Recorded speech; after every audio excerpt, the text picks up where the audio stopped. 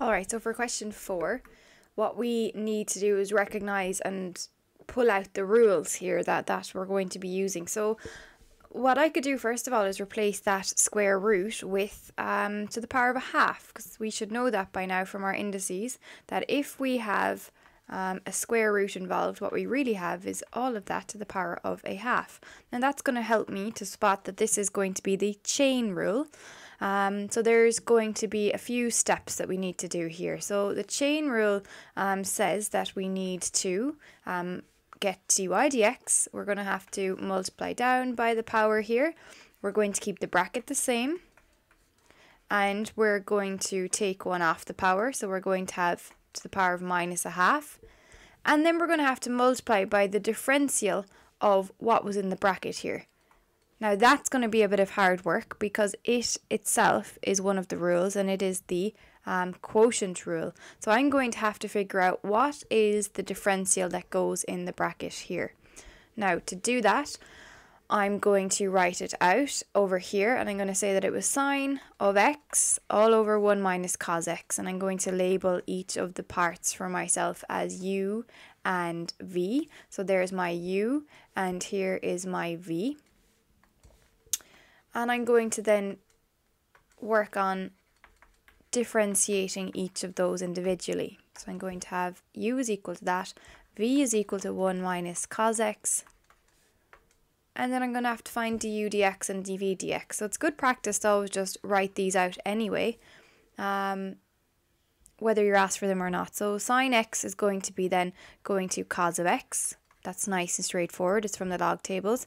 dv dx then is going to be, 1 is a constant, so that goes to 0. And then we have minus cos x. Now the minus is there, but cos x goes to minus sine x. And what we have is a minus minus, which will go to a plus sine x. So nice and straightforward for those two differentials there. Now, how am I going to combine those together then? We're going to have dy dx here, following the rule for the quotient rule, is going to be v, which is 1 minus cos x, multiplied then by our differential of u, so du dx, which is going to be cos x. So cos x inside there. It's going to be v du dx minus u dv dx. So it's going to be minus sine dv dx. So at this stage, I'm starting to notice that I'm going to be using trig identities. And if you're not sure about what I mean by that, please go back and revise trig identities. Because on the bottom here then as well, I'm going to get 1 minus cos x squared. So I'm just filling into the quotient rule formula for myself. And when I multiply out the top line, what I would get is I would get 1 multiplied by cos x, and that's just going to be cos x. Then I have minus cos x by cos x, which is going to be minus cos of x, and it's all squared, so I could write it like that. And then I'm going to have minus, and then it's going to be sine x by sine x, which is going to be sine squared x. And that's all over 1 minus cos x all squared. Now, what I'm going to be able to do with this is factorize out the minus, and I could say they both have a minus in common, so put it here, and I have cos squared x plus sine squared x. That should be something that is very familiar to you from your trig identities. Whenever you have cos squared x plus sine squared x, that is the same as having 1. So that has a value of 1. So we're going to have cos x minus 1, and it's going to be all over 1 minus cos x all squared. Now, what we can see when we look at our numerator and denominator here is that they are very, very similar, and we can use algebra to simplify this further. So what I could do here is I could multiply the top by minus 1 and multiply the bottom by minus 1, and what that's going to allow me to do here then is write this top line as minus cos x plus 1 all over, and I'm just going to leave my minus 1 outside for a second, so minus 1 minus cos x all squared.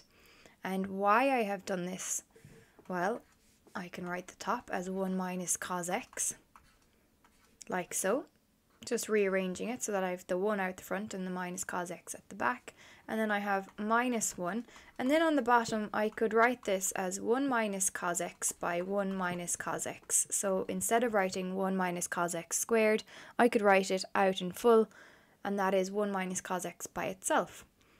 Why I have done that then is, if we look at what's happening, we have 1 minus cos x multiplied in on the top and 1 minus cos x multiplied in on the bottom, and these will divide to give us 1. So we are left with 1 all over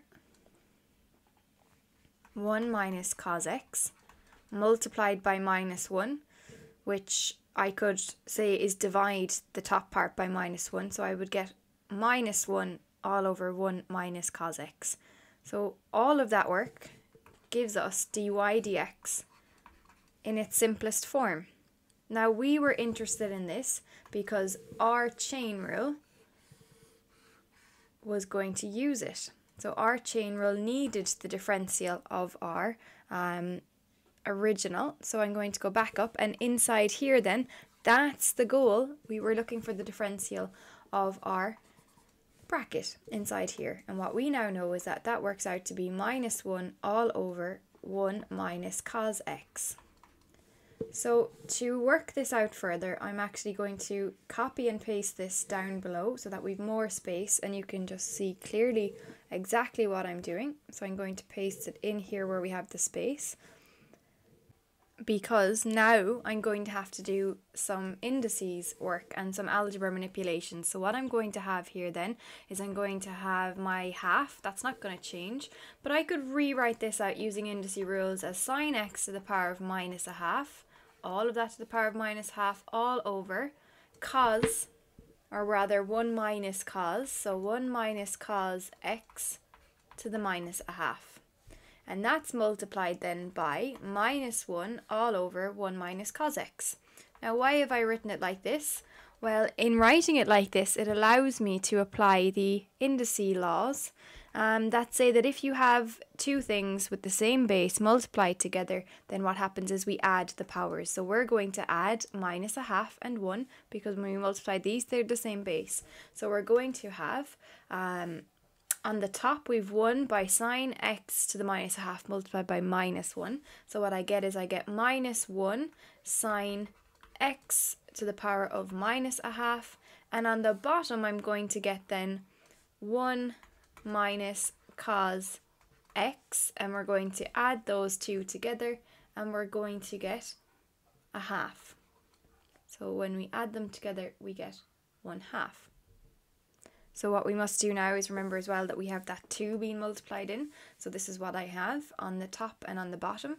Now, to the power of a minus is going to place that under the line. So it's going to be the reciprocal. So what we have on the bottom here, I'm going to start turning those halves back into square roots, is the square root of 1 minus cos x by the square root of sine x. And there, that's our final answer.